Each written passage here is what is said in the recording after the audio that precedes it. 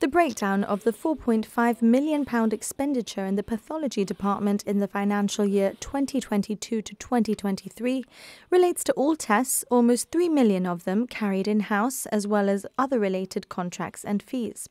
Currently, stocks are tightly controlled within the GHA's Modulab system. However, the authority is in the process of implementing a state-of-the-art stock control system called OmniCell.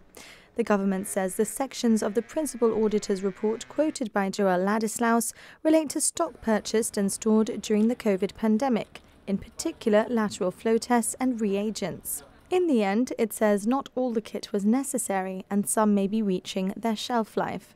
The Chief Minister points out that this spending relates to critical aspects of the GHA's ability to diagnose and treat patients, often in life-saving terms.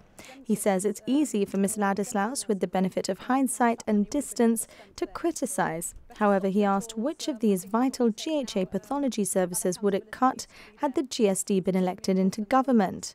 Which diagnostic or treatment service would not be available due to budget cuts and lack of equipment? This, Fabian Picardo says, is the reality the GSD is trying to mask as cost effectiveness.